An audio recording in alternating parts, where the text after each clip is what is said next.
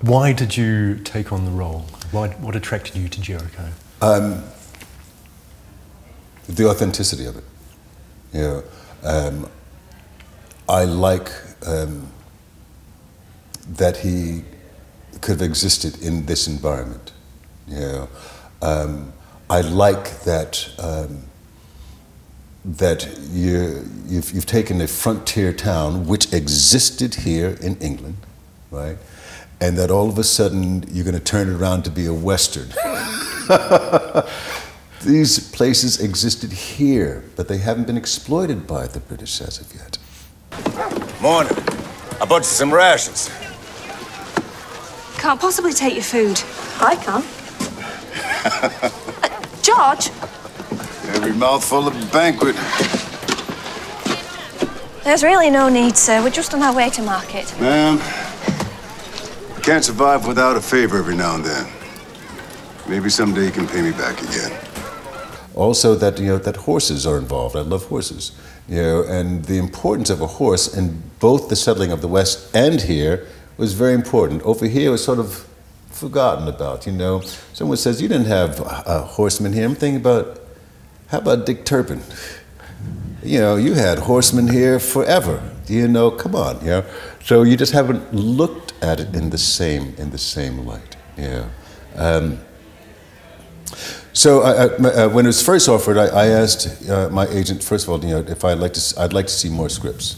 Number one. Number two, I just don't want to be doing a role just because of commodity.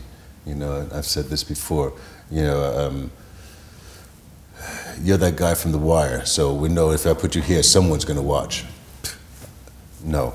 I'm an actor who played a role in that, and that was a good thing to do. It was a good role and it was a good part, and I'm very grateful for that. But that comment is finished.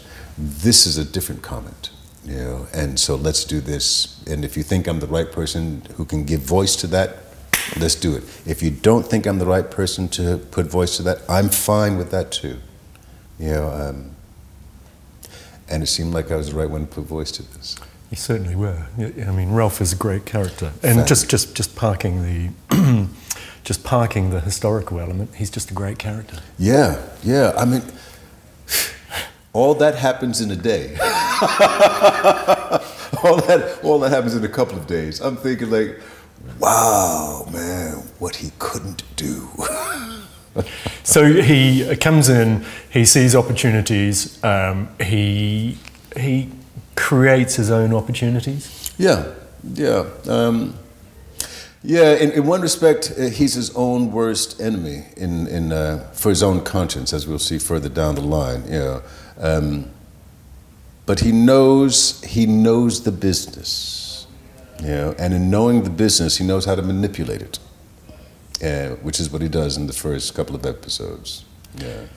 And it is intriguing. I really like Coates. I really dig Coates, man.